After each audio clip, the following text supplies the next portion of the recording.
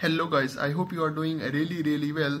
Today I have with me the new Samsung Galaxy Tab S8 Plus, and in this video I will show you how to expand your RAM with virtual RAM. So guys, the tablet that I have consists of 8 GB of RAM, but you can configure virtual RAM in this tablet. I will show you how you can add more virtual RAM. First of all, you have to go into the settings. Okay, so once you go into the settings, on your left side you will see an option of battery and device care. You see this option of battery and device care.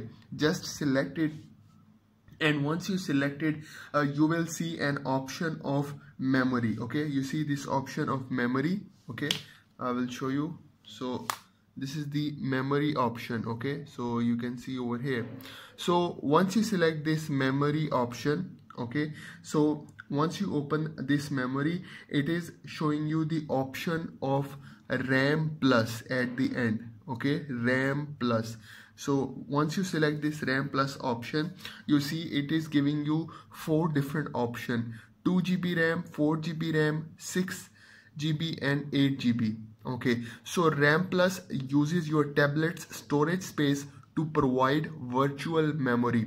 So you can choose more virtual memory to allow more apps to stay open in the background. Okay, so this is how you can extend or expand your tablet memory. Okay, so for example, I select this 8 GB. Okay, so once you select it, it will ask the tablet to restart. Okay, so once you restart, your new memory will be added. So technically I have 8 GB of RAM, plus this 8 GB will make it total 16 GB of RAM, which is really amazing guys. So you can use this option in your Samsung Galaxy Tab S8 Plus to increase your RAM with virtual RAM. So this is really amazing feature guys, and then you can open more apps in the background. Okay, so you can see over here now everything is ready.